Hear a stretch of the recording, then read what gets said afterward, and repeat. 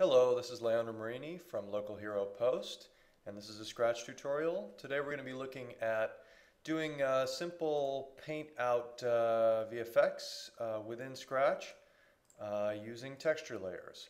So here I've got a shot from a film shot by a friend of mine, Chapin Hall, called Serena Song. Shot on the MX Red with anamorphic lenses. And it's a nice nighttime scene by the lake, except he had to leave a flag in the shot. And there it is. And it's stopping us from seeing the light that is lighting the lake. And he knew that he would have to paint it out after the fact, called us up, and we told him it's not going to be a problem. So let's do our best to do a very simple paint out fix there in Scratch. So let's do a simple grade on this first of all. Again, we are not using a panel on this tutorial. This is all just being done with the keyboard in Scratch. Let's do a very simple moonlight grade on this.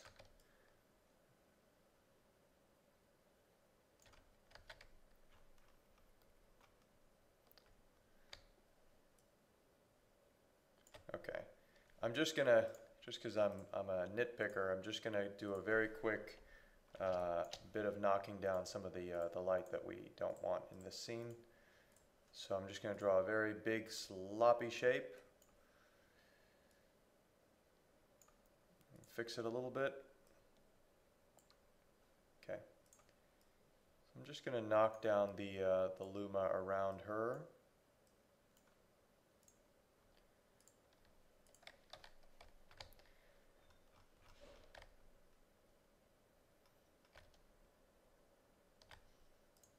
Okay, looks good. Okay, so now I'm going to try to paint out this, this flag here. So we'll look around to see what we can steal that might work for painting that out. Looks like this clump of tree here is going to work best. So what I'll do is just make a simple shape here. Let's call it tree fix. Okay.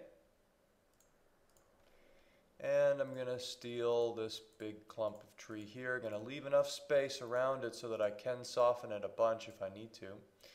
Go to texture, and I'm going to do map on canvas instead. So now I can drag this piece around, and you can see where this is going. It's going to be very simple, but I think it's going to work for our purposes. So let's soften the edge on that. And now it's about softening it into place until it looks realistic. So I would say that looks pretty realistic if we were to now soften all the edges. Let's go do that. So we're going to make it nice and bumpy here because that's going to be the defined edge that the audience is going to hopefully not look at, but if they look over there they will see that. And then what we'll do is we'll do a nice big soft on the inner edge of this to and make it kind of jagged and strange. To try to blend it into the rest of this dark tree as easily as we can.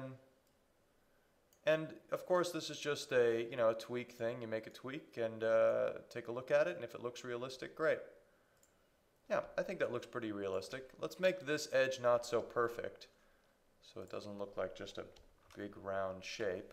So I'm just going to make it a little jagged and strange. See if I can't make it look a little bit less like a vector shape drawn by a computer. Okay, better.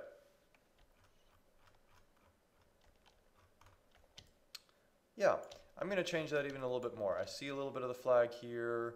It's just not feeling quite right just yet. So I'm going to bring this out, bring that down, bring this to the left. Just trying to make this kind of random. Okay, let's take a look. Okay, I'm pretty happy with that. So there you go. Flag has been painted out. No one knows the difference. You can, if you need to, obviously grade this a little bit if you need to do anything to it, but I think it's pretty good as is.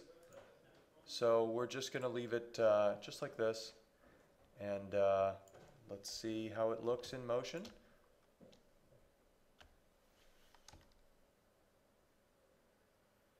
Pretty convincing. Okay, that's it. That's using texture layers to do a little bit of paint.